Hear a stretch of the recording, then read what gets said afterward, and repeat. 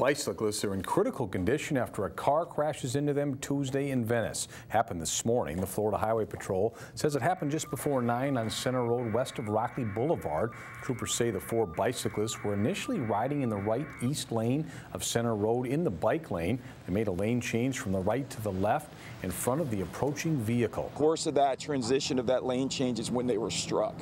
What their ultimate intentions were, I don't know at this point, whether it was to turn left at this next intersection or not. That's something, again, that we'll try to come to a conclusion for. But at the end of the day, what we know right now is that the bicyclists were struck in that inside lane. We're just trying to determine at what point their lane change was being made in the proximity of that vehicle that struck them. 3 of the bicyclists were airlifted and 1 was transported by ambulance to Sarasota Memorial. All 4 patients, 3 men and a woman, were listed in critical condition. The investigation is ongoing.